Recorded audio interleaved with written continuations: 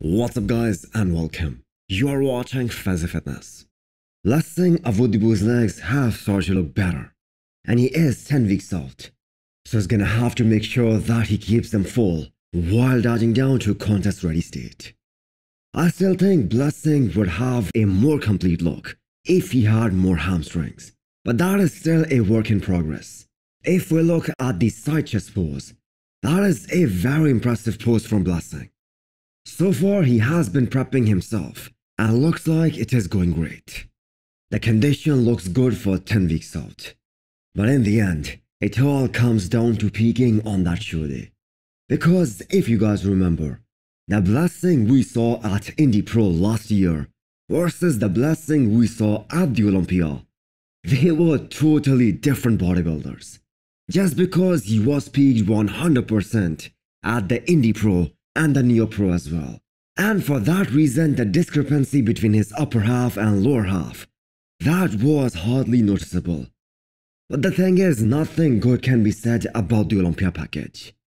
So Blessing is doing 2 shows back to back.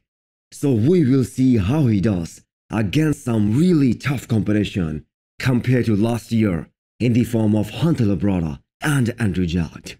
And I'm sure that the Blessing we are gonna see this year is gonna be a better version of him than Indie and the New York Pro from last year. So the fans were hella excited about 2 men's Open Pro debuts this year, Carlos Thomas Jr. and Justin Sheir. Unfortunately, Carlos didn't make it to the stage because of a health concern, but Justin Sheir is getting ready nicely for his Open Pro debut at Chicago Pro this year, where he is gonna go up against Blessing Awodibu as of right now. Both these guys took a lot of time after they turned pro in 2021 to get ready for the men's open bodybuilding. And it took Justin more than 1.5 years to finally be confident enough to jump into a pro show. You guys can see his proportions are already looking wild. The progress that this guy made from 2019 to 2021, that is unbelievable. The amount of muscle mass he packed in just 2 short years without blowing up his waistline, that was commendable. So looking at the prep pictures when he was running for his pro card, you can see if he adds 5 to 7 pounds on that frame with that kind of condition, I'm gonna say he can give Blessing a run for his money at Chicago Pro.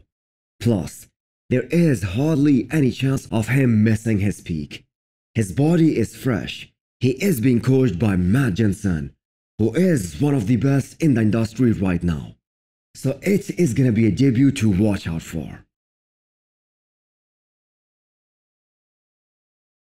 How many of you guys remember Rich Piana's 8 hours long arms workout that he did 7 years ago? So was it counterproductive to growth? Can you recover from that type of workout? If you can, how long does that take?